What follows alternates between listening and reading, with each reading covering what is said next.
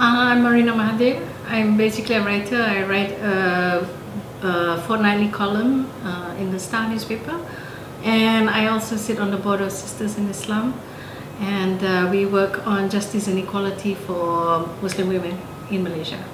Right.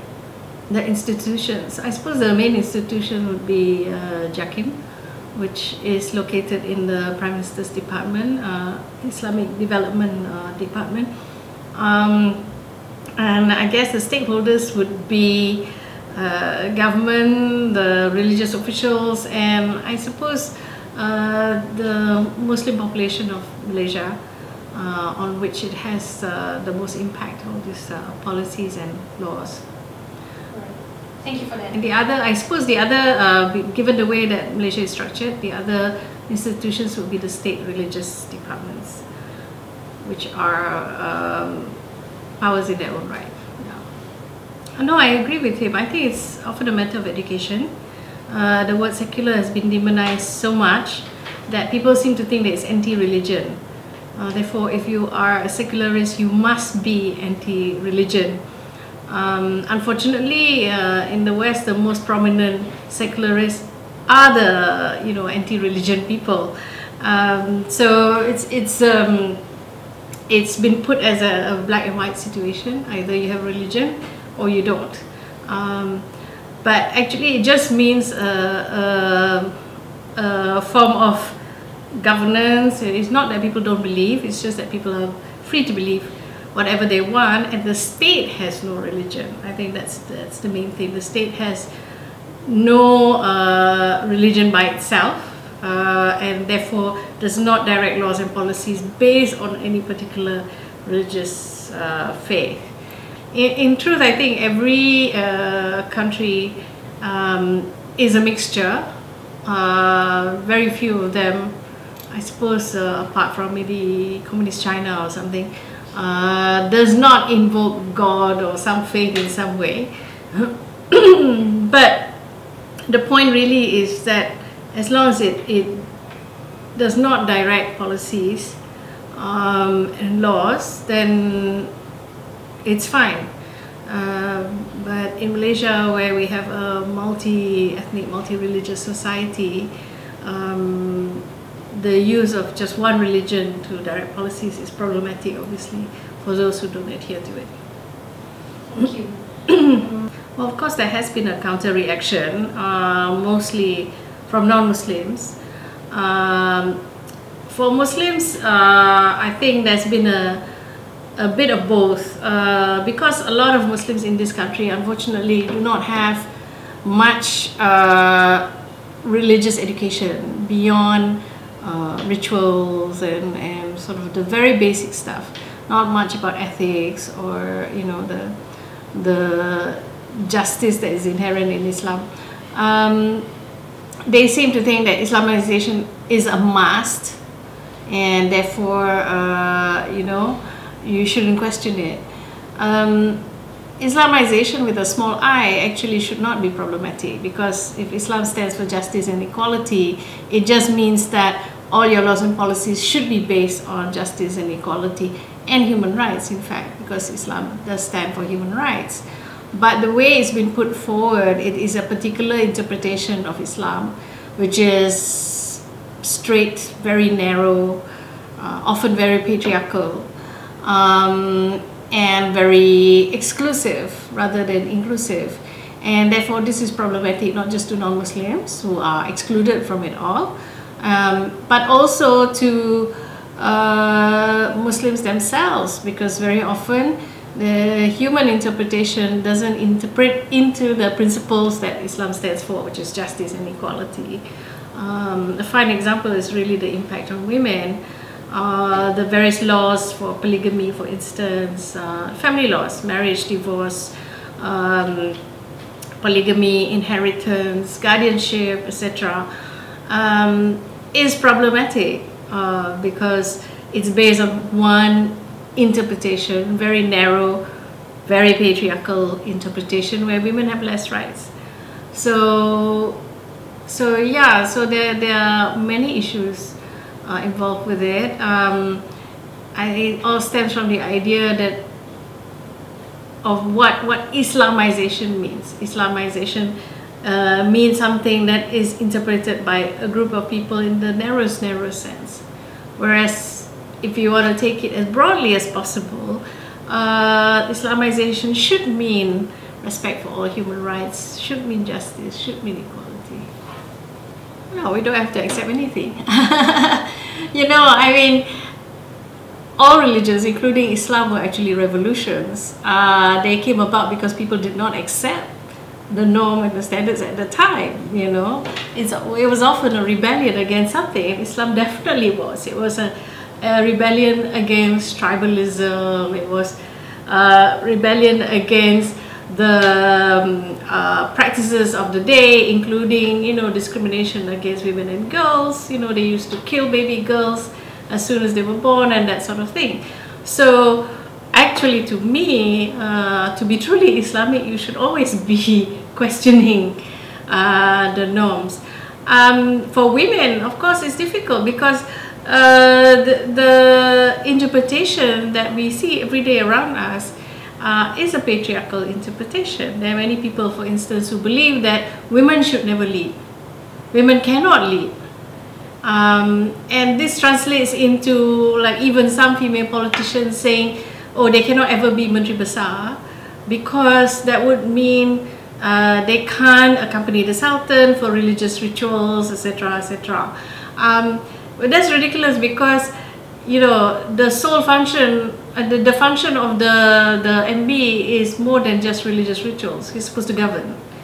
And you're supposed to govern with justice and equality, and surely women are able to do that. There isn't anything that makes women less just, you know, than male rulers. And in fact, if you read the Quran, when it talks about women, it tends to talk in very positive ways. There's a whole chapter called An-Nisa, which is called the women. There is a whole chapter on Mary, the mother of Jesus. And there are mentions of the Queen of Sheba, Bilqis, for her very good leadership attributes. That she was a fair and just ruler and that sort of thing. Women are mentioned very positively. So, you know, we could choose.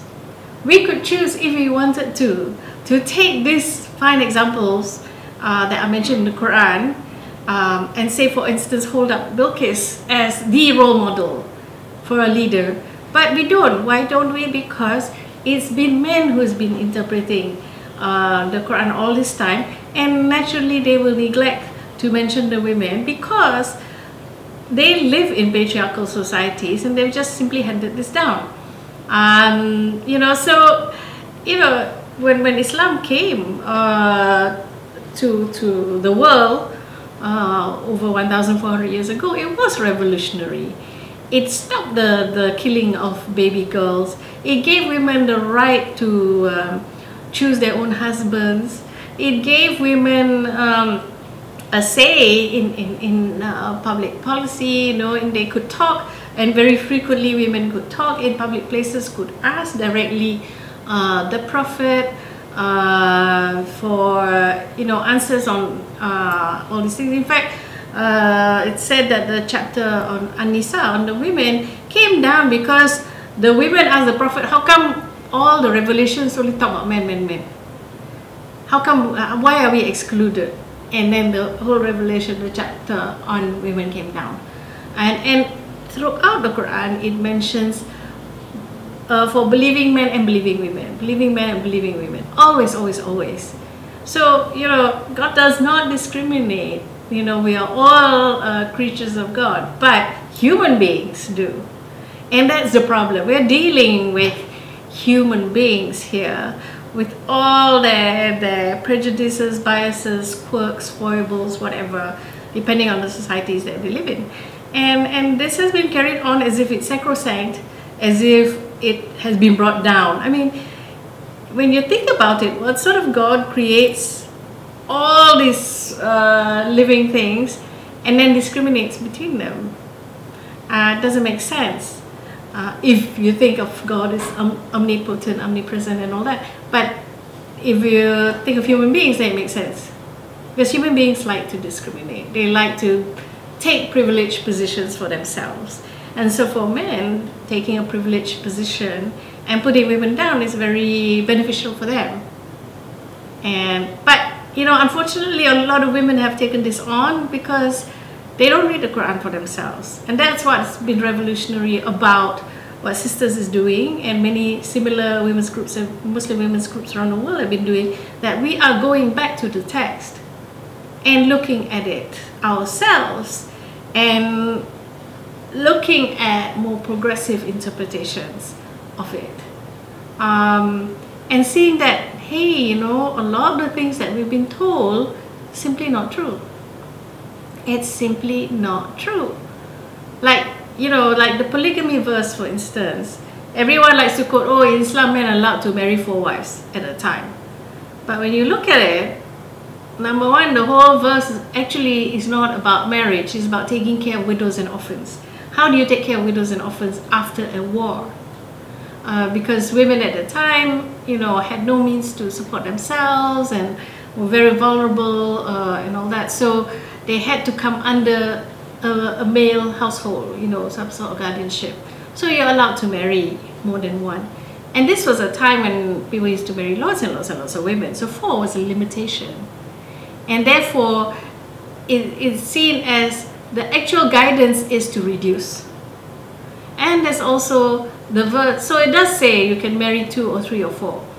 But it also says that the line after that, which everyone likes to neglect, so it says, but if you cannot be fair to all, then marry just one. Because the best is just one. So that's the best. So why are we not adhering to the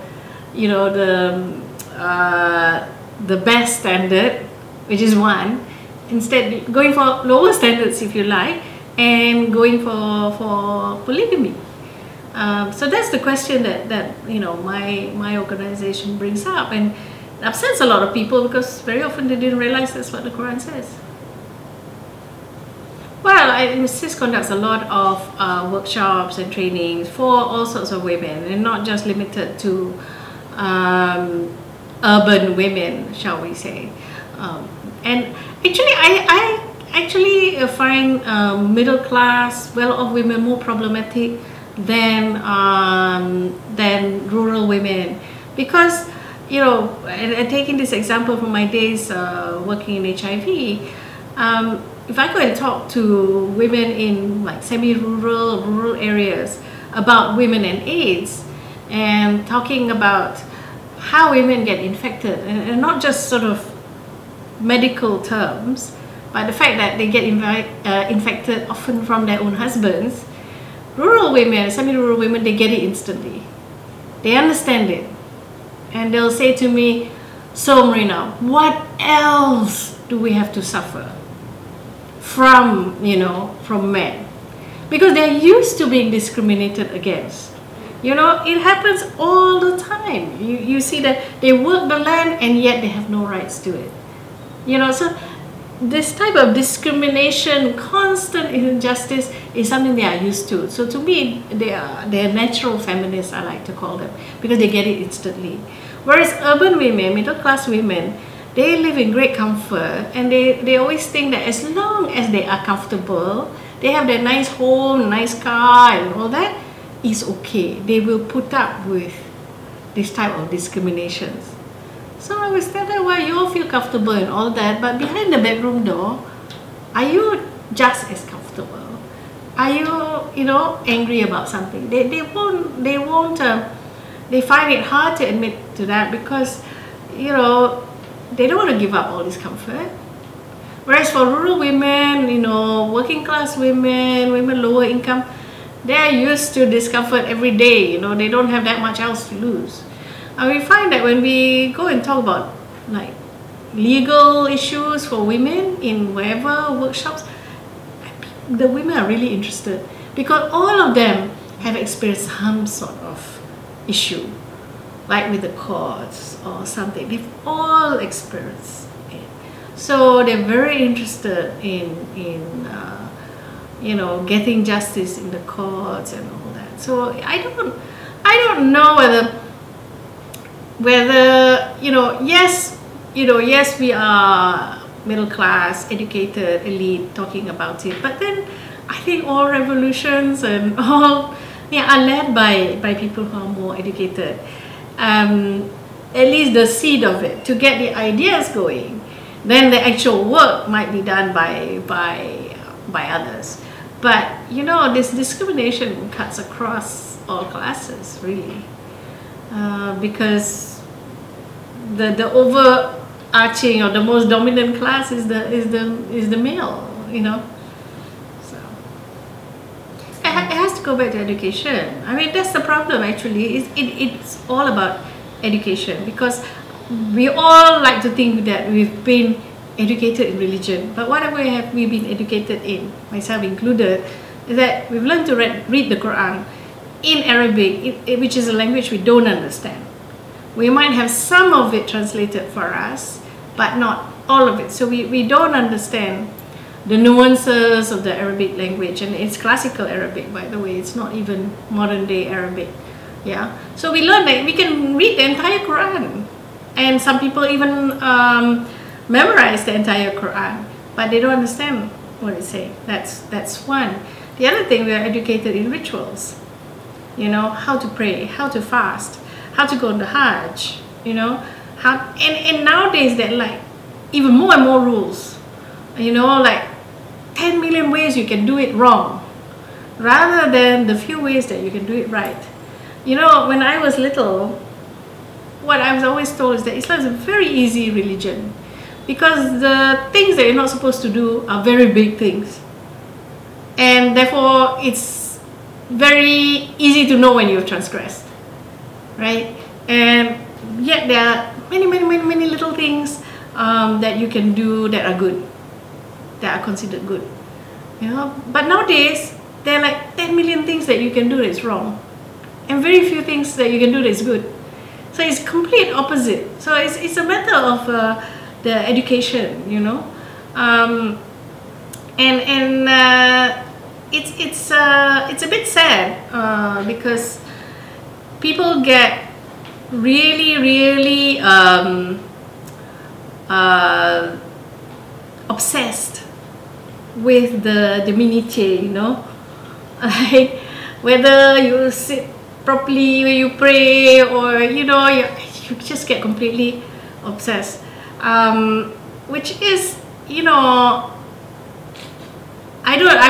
me personally, I don't think that God is that obsessed. He's not OCD about whether you've done everything perfectly.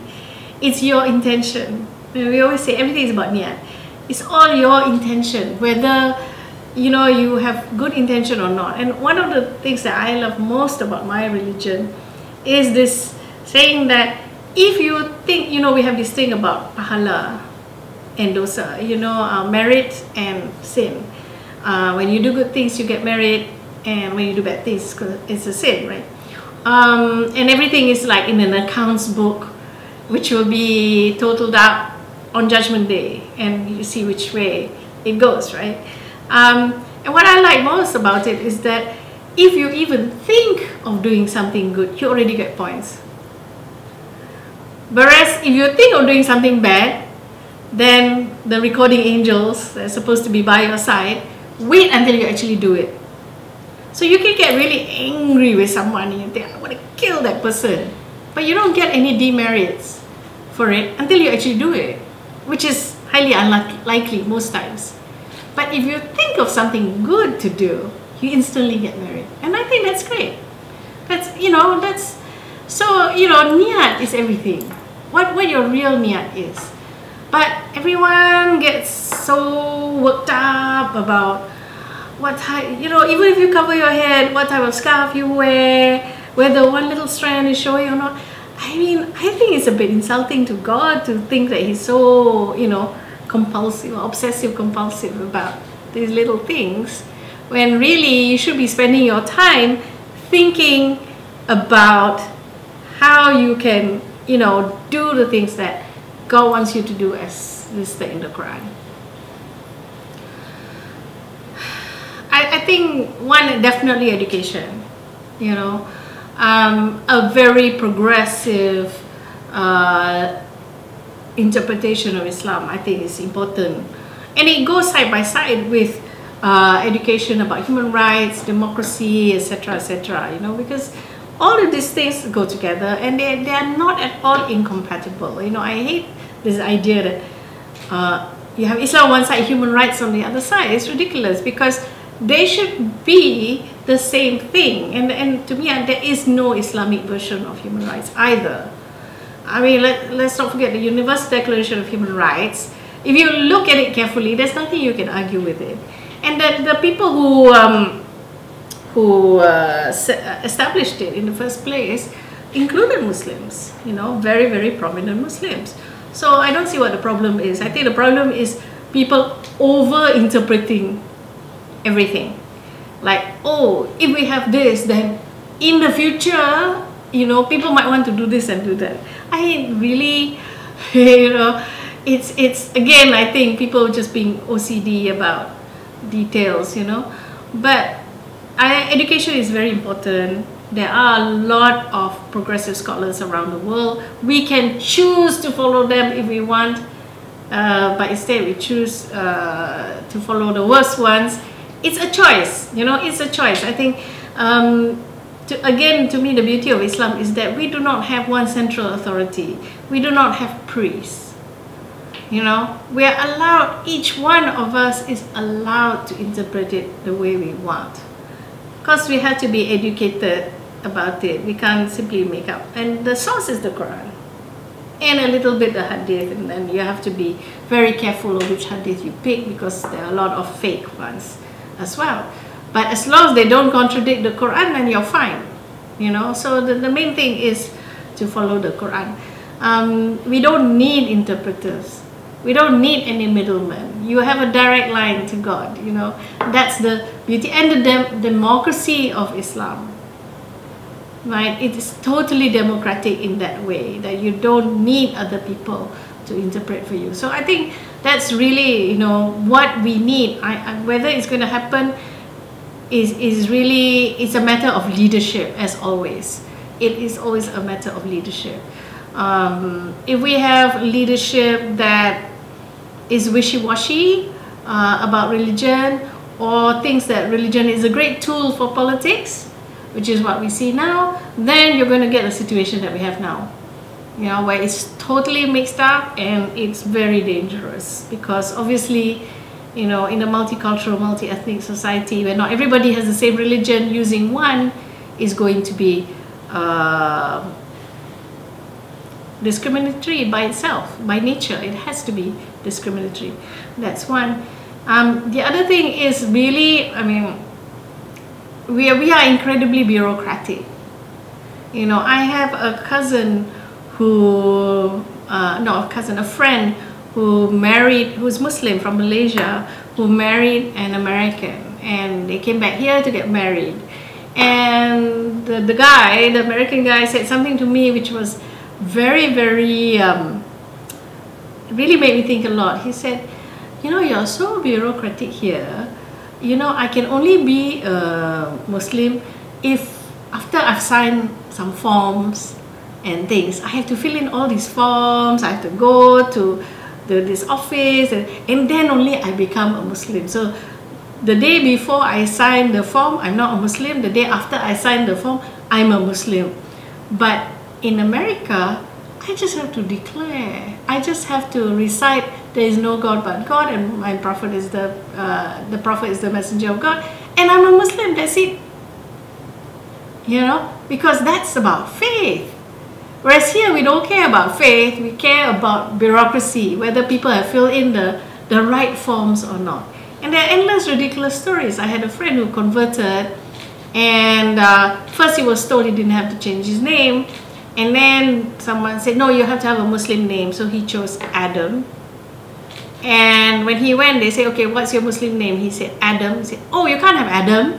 That's not a Muslim name. And he said, no, it's not Adam, it's Adam. Ah, Adam, okay, fine. I mean, that's the sort of stupid stories that you have. You know, this obsessive compulsive disorder that a lot of these people have about details. Whereas, you know, gosh, what's in the name? It's about faith. It's so, in Malaysia, unfortunately, to me, it's completely faithless society in many ways, because it's not about faith at all. It's not about faith and belief and ethics at all. It's about bureaucracy. And that's what we have to get rid of. You can only get rid of that by taking the state out of religion. Unfortunately, I think if you try and do that now, you put a lot of people out of work. A lot, because we have a huge Islamic bureaucracy. All these people will be out of work, and there's a huge vote bank that they're afraid to lose, right? So it's not going to happen anytime soon. But really, we should be dismantling rather than adding on. I mean, JAKIM gets a budget of 700 million. That's more than a lot of other departments that you have to wonder what it's for, so, and they have to make work for themselves, right? Hence you get all these ridiculous fatwas and things like that. So yeah, all this, really, it's bureaucracy and nothing else, and politics.